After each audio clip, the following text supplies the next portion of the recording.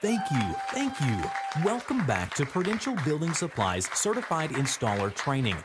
This tutorial introduces you to the principles of basic wall design and water management.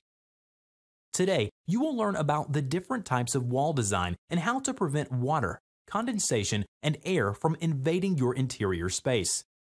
Creating openings in a wall for windows and doors introduces the biggest threat to moisture and climate control. Simply speaking, you are cutting very large holes in an otherwise sound wall. At the end of this tutorial, you will be able to define the building envelope, describe water, condensation, and air control within wall design, differentiate between barrier wall and cavity wall systems, and define a weather-resistant barrier and its purpose.